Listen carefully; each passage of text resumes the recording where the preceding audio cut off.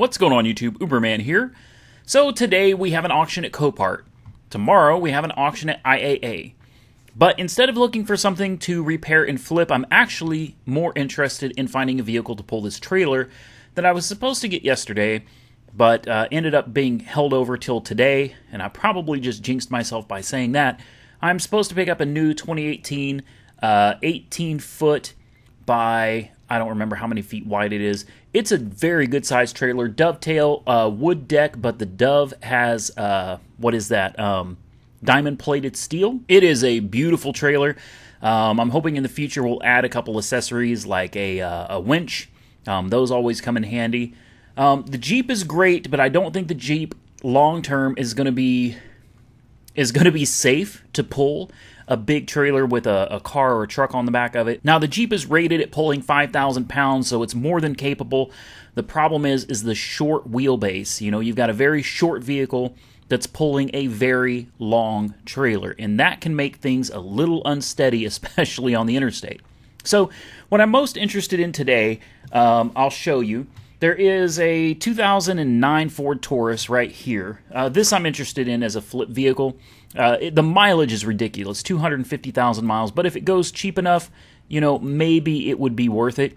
It is a pure sale. Current bid is at $225. Rear end damage looks to be minimal. Interior, typical with a Copart car, is pretty filthy. So I think this would make a great little flip car. You know, throw a bumper on it and a couple taillights, and who knows, you know, maybe the taillights will be in there. I don't know.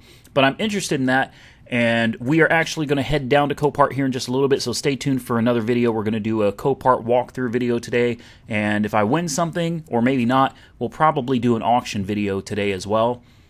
This is an 06 Econoline van. I know a lot of people are probably like, what the hell would you want a van for? Believe it or not, these things are big. They're heavy. I like heavy because that means more stability when you're pulling a trailer and a car behind you. They're pretty reliable. You can tell that this was a commercial vehicle, which means it was probably maintained by a fleet service. So with 263,000 miles on it, it's either going to be in really good shape or it's going to be in really bad shape, but we're not going to know till we get there and look at it. I don't care about the body. I don't care about the interior. I like that it's basically a truck that's covered up. This means I can put car parts and stuff in the back. I don't have to worry about tearing the thing up because we don't care about it, but it's great to keep things out of the rain. You know, it's also a great extra storage space when you're not using it. So we'll go take a look at it. There's the damage. It's got pretty significant damage down there in the rocker panel, but I don't really care all that much. Those doors probably do not open anymore, but we'll go out there and check it out. I'm somewhat interested in that only because it's probably going to go really cheap. Next on my list is one that I may not be too interested in. Again, depends on the price. It's already at $1,050. We have significant frame damage here. Let's see if you guys can see this. The frame is, I mean, twisted. You can see it is just bent. Both frame rails are bent hard towards the passenger side. Now, the frame rails hold on the bumper. Those can be straightened. In fact, they could probably be straightened very easily, and this truck could be put back together. The truck overall looks really nice. It concerns me, however, that it only has 130,000 miles, biohazard, and the fact that it is an enhanced vehicle. This is not a run and drive, so I'm not sure what's going on there. So that one is one that I really need to go look at in person, find out, you know, try to get an idea of what the biohazard deal is because there's no airbag deployment. So maybe there's a chemical spill. I don't know. I don't see anything in the pictures, but usually you will not see anything in the pictures. You have to go look at these in person. So we're going to go look at this and check it out. I am interested in that truck. Let's see what we got next. This one is probably the one I am most interested in because it looks like it has been taken pretty good care of. You can see the tires. Let me HD this real quick. The tires have thick tread, at least the front ones do. Those are really good tires. Back tires, can't tell. They look like they still have good tread on them too, but I think they're a different brand. This is an 06 Tahoe C1500, which means it's a two-wheel drive. The K's mean they're four-wheel drive. This is a run and drive. This is a pure sale. Current bid is at $1,350. So, you know, I know that a lot of people are probably thinking I'm a cheapskate, and I really am. I want, and I'm willing to wait, the best bang for the buck I can get. So I'm not just going to jump on anything when it comes to something I plan on using for personal use. I need to go check this out. Interior so far looks great. Body looks great. The gauges show good voltage, great oil pressure. So that looks good. I do see an airbag light on over here in the corner. So we'll need to take a look at that as well. You see the damages to the back bumper. We'll need to definitely look at that, make sure there's nothing more underneath that's going to be problematic. But overall, this looks like a great vehicle, but you know, it's all going to depend on how much this thing goes for, as is the case with every auction.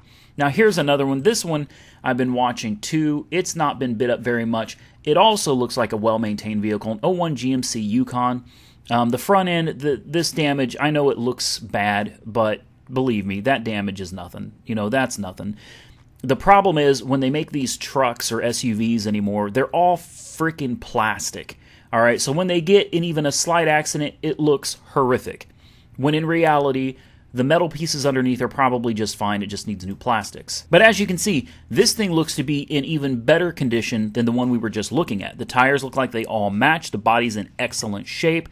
The only thing I really don't like about it is the leather. I really don't like leather interior because it fades, it cracks, it dries out. And when you're talking about a vehicle this old, the damage is already done.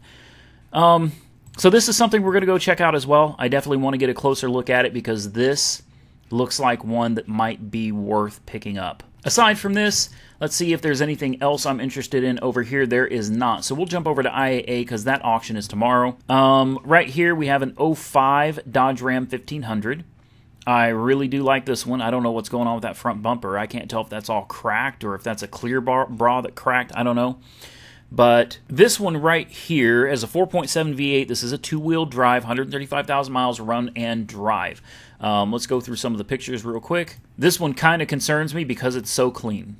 You don't really. That's the thing with IAA. They don't really specify what's going on with these. Sometimes they'll tell you, like right here, this is a remarketing division, so this could have been a repossession or something, or it could have been someone that's just trying to unload a car that's falling apart. You just don't know. And unlike Copart, you can't go there any day of the week and check them out. You can only come on Tuesday to look at their cars. So that makes it a little more difficult. Here we have an '02 Ram 1500. This one, I think, is really clean. You could buy this now for $2,900, but, you know, I don't really want to spend that. And I know the truck, assuming it runs and drives and you know, everything's in good shape, absolutely worth $2,900 in my opinion for a good running quad cab truck. Interior looks great. The body's a little dinged and scratched.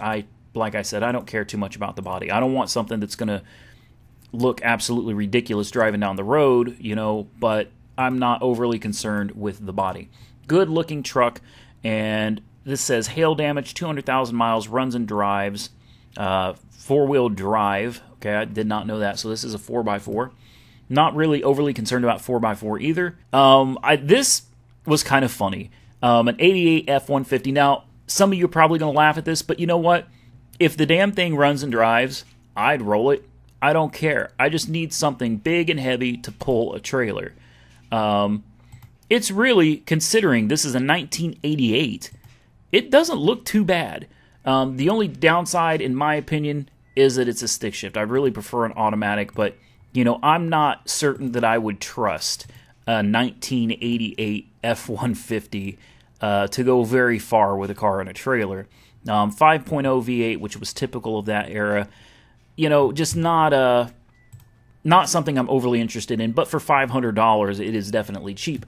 Here we have an '08 G5. This would be another interesting flip car. And if you look here again, it's a remarketing division, so hard to say what's going on there. But this is a pretty clean G5. It only has 104,000 miles on it. We've got a side skirt that's either damaged or coming apart there. I'm sure that's fixable. The body looks really good. The interior looks really good. This is a very clean car. Definitely something I would be interested in depending on what the price goes for. And, you know, they always show these actual cash values, and for any of you noobs out there, don't even pay attention to that. Actual cash value means nothing. I could take this car cleaned up even with a salvage title, and this one has a clear title. I can easily sell that for $3,000, you know, $2,500 to $3,000 all day long. So you can't really pay attention to stuff like that. I don't even know why they put it there. We got an '04 Volvo. Something tells me there's more to this story than what we're seeing. It says collision front and rear. It doesn't say who's selling it. It's got a clear title, so it's not salvaged. So this one really makes you wonder, like, you know, what's going on here? It's a convertible. It's a Volvo. It's a nice car. Damage is minimal. 210,000 miles.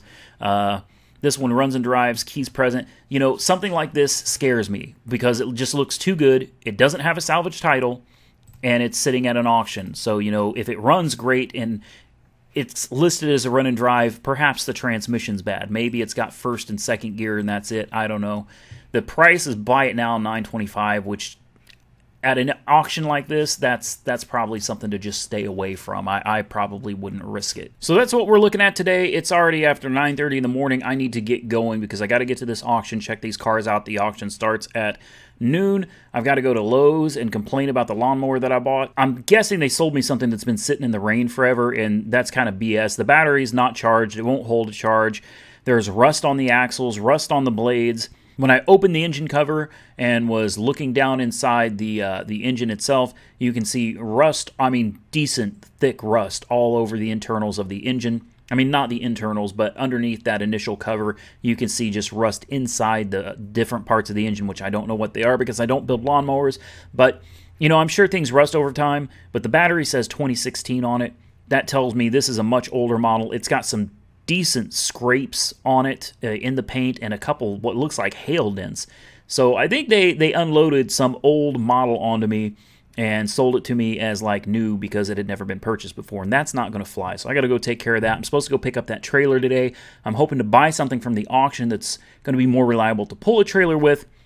We have got a day ahead of us. I got a parent-teacher conference. I've got a business conference later. Today's a busy day. I'm going to do my best to pump out some videos for you. I'm going to try to do a video of the auction itself, walking through Copart, checking out cars. So stay tuned for all that. I appreciate you guys watching. Please give this video a big thumbs up. I appreciate it. Leave me a comment below, and I'll do my best to get back to you in a timely manner. Stay safe out there, and I will catch you later.